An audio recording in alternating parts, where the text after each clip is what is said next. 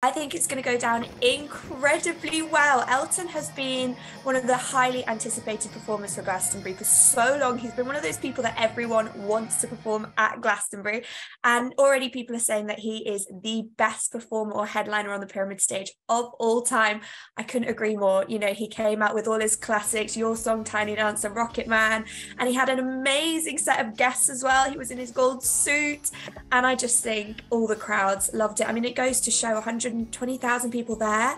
And then I think it was 7.7 million at home watching. Elton has always been an icon. And given the fact that it's also his last UK performance while he's touring, I just think it's absolutely iconic.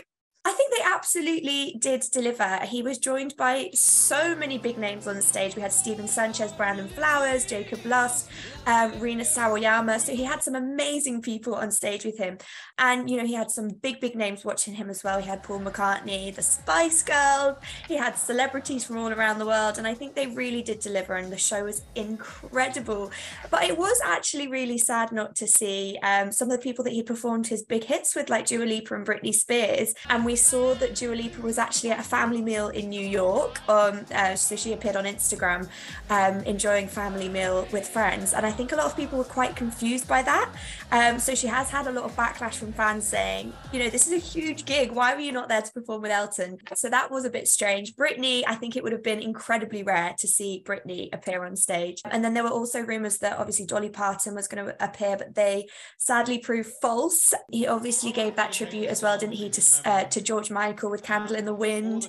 And we had some amazing moments, especially with Brandon Flowers. But Brandon, I think, as well, confused fans because he had a very different appearance. And a lot of people in the audience were comparing him to Jimmy Carr, the comedian.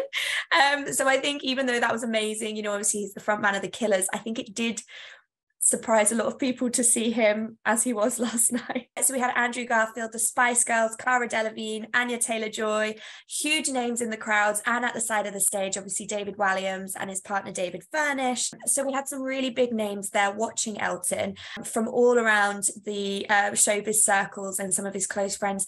And they then would have gone on to join in with the after party afterwards. But we don't know too many details about it yet, but they will emerge. Mark this space. I think they would have just partied all night. It's Glastonbury. Off the back of such an amazing set, I'm sure they had such a good time. For Elton, he has said that touring wise, I think, you know, he's older now and I think the touring days are over. That's not to say that he won't perform again. He specifically said that he will perform again.